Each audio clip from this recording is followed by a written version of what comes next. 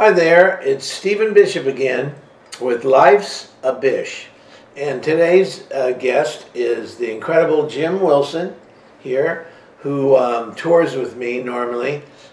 He plays keyboard and I sing and play guitar, of course. Jim is also an artist in his own right. He's got many albums, including Northern Seascape and his new album, Remembrance. And he's a very talented guy. And you're making me cry, Stephen. You're making me cry. It's kind of words. Billboard charts. Mention the Billboard charts. Yeah, and he's doing really great on the Billboard charts. We've actually been good pals for many years, so it's great. So you say? Yeah, right. So it's good to have him here, and we're going to talk about this song. It's called Second Avenue. It's by Tim Moore, and he's, I think, playing the piano. I did an interview with Tim yesterday, and we were talking about this song, Second Avenue, and he said that it was inspired by this Chopin soliloquy thing. So I guess it's some of his piano playing is Chopin related. So let's start with Second Avenue, one of my favorite songs, and I hope... Oh, dear God. When I heard that this was the one you wanted to do, I was like, oh, God, yes, because you and I have actually talked about this song before, and it's got one of my favorite lines of all time in it, and I know it is yours. Yeah, don't say it yet. Don't say it yet. Okay, here we go.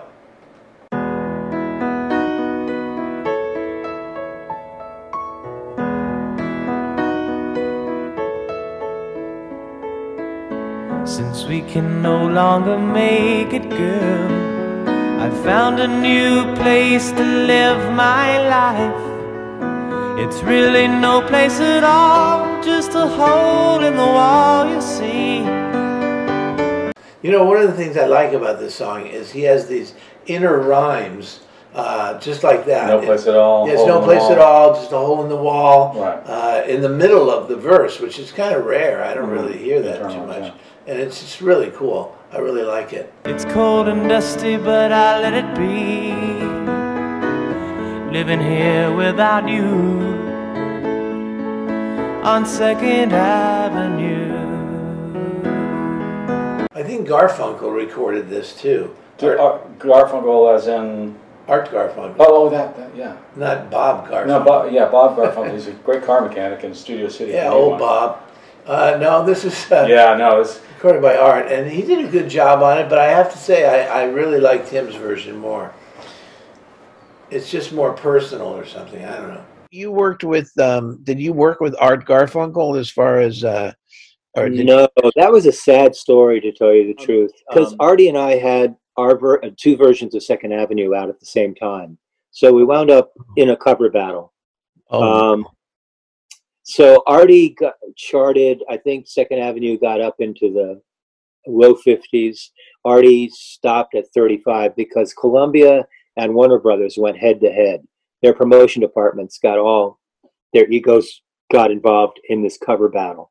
Oh, wow. And when David Geffen signed me, he knew he was headed into a cover battle because Columbia was going to release Artie's version. And I remember David just saying to me, he said, I hate cover battles.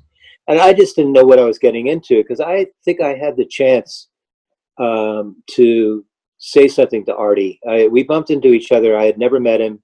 He was standing near the corner of 6th Avenue and 56th Street, I think it was.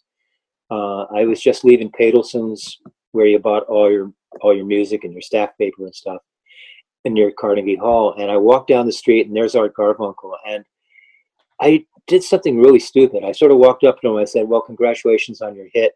And he looked at me and he said, I don't think either one of us are going to have a hit. And at that point I should have said, well, Artie, I'm just getting started. Is there any way you can pull your single? And I'm not sure whether he could have,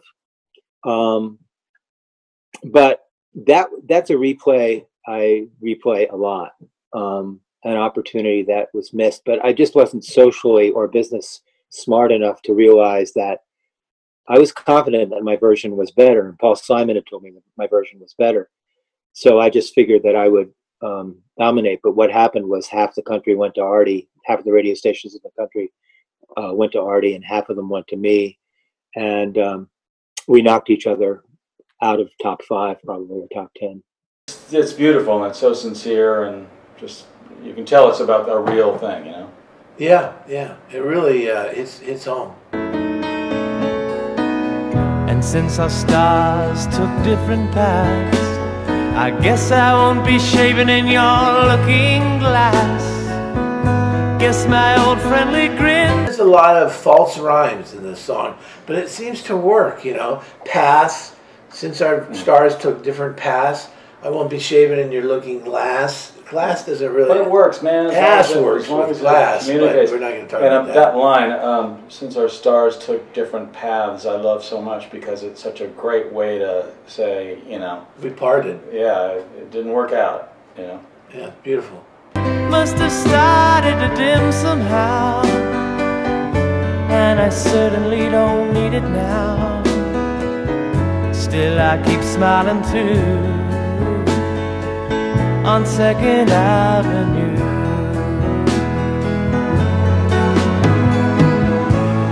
He told me that Paul Simon didn't like this second line here, but he knew Paul Simon. And I think it's good. They're on the 3rd floor landing, which is, you know, descriptive. I can still see you standing there on the 3rd floor landing. The day you visited, we hardly said a word. That's a beautiful line, don't you? Was it? The day we visited and we hardly said a word. Yeah. That really seems like a breakup, doesn't it? Well, it paints the picture, you know. And if I may, Stephen, just a little bit of songwriting advice. You notice that he uses a lot of imagery. Just as a songwriter, you might want to consider, you know. Oh, yeah. Aren't I the guy who said, puts on Sinatra and starts to cry? I think I was that guy. A living legend right here. What an honor to play with you. Thank you. All these Thank years. you. Really. Yeah. Outside it was raining. You said you couldn't be staying. You went back to your flowers and your birds. Since we can... That's kind of an odd line, you know. Back to your flowers and your birds? Yeah, you went back to your flowers and your birds. Yeah. Birds? More than one bird? What's that mean? She's into birds. What can I say, man? It's Tippi Hedren is who he's talking about. Oh, really? Yeah. Is she the one who did the Alfred Hitchcock? Yeah, yeah. You know, it's very specific. Went back to your flowers and your birds, and it tells us about her. You know, it's how can you tell as much as you possibly can about this person without going into too much details. You know, she's into those aesthetic things, right? The flowers and the birds. That's it. Not necessarily in that order. No longer see the light the way we did when we kissed that night. Then all the things that we felt must eventually melt and fade, like the frost on my window pane, where I wrote I am you on 2nd Avenue. Is that a killer line? That is the line. He wrote it on the frost, right? But he didn't say "I love you." Yeah. He put "I am you." I'm not sure what he meant by that, but that's the beauty of it. It's incredible. Is that it just kind of, it's not too on the nose. It's just it's big. It's universal. I am you. You know.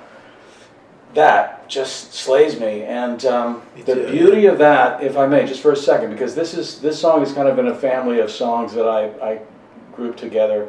Separate Lives is kind of in there too. That, but also Walk Away Renee, and what's the one by Michael McDonald that we talk about? I Can Let Go Now. Oh, that's an amazing song. But that a parting song, a heartbreak song, a breakup song, that has this nobility to it, and it's bigger, and it's not saying you're wrong. You know, we're just not seeing things the same way, but that image, Walk Away Renee does kind of this same thing of Your name and mine inside a heart on a wall still finds a way to haunt me, though they're so small.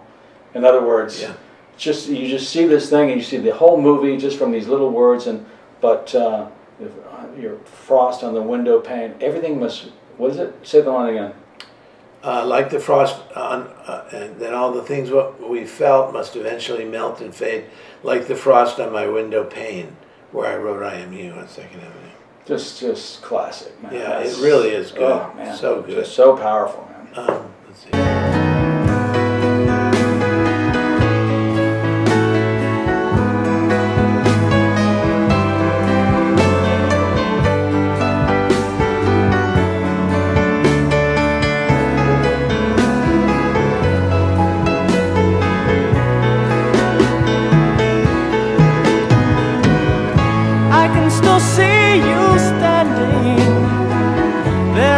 Third floor landing. Day you visited, we hardly said a word. Outside it was raining. You said you couldn't be staying. You went back to your flowers and your birds.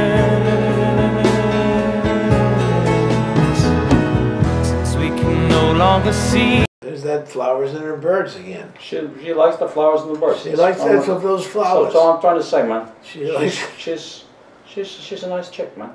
She likes the flowers. She likes flowers. She likes birds. The light, the way we did when we kissed that night. Then all the things that we felt must eventually melt and fade, like the frost on my window. Yeah, there's that inner rhyme again. The inner rhyme, but also the great modulation that he does. I just want to give him props for that. Oh, that yeah. Great modulation. It's just like a 2/5 into a different key, and then a 2/5 back into the original key, and but it doesn't feel contrived. It just no, it really works. Amazing, yeah. Where I wrote I Am You on 2nd Avenue.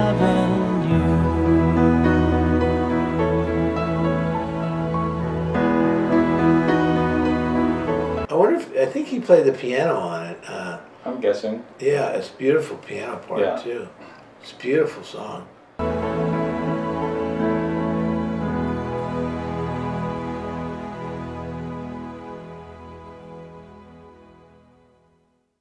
That's 2nd Avenue by Tim Moore. It's such an incredible song. And his little-known sequel, 3rd Avenue, unfortunately, it never really took off, but no, it's an amazing song. What an honor to sit here and talk about it. Oh, yeah, it's an amazing song. Thanks for joining me on this Life's a Bish podcast, and thanks to Jim Wilson. Thank you for having me.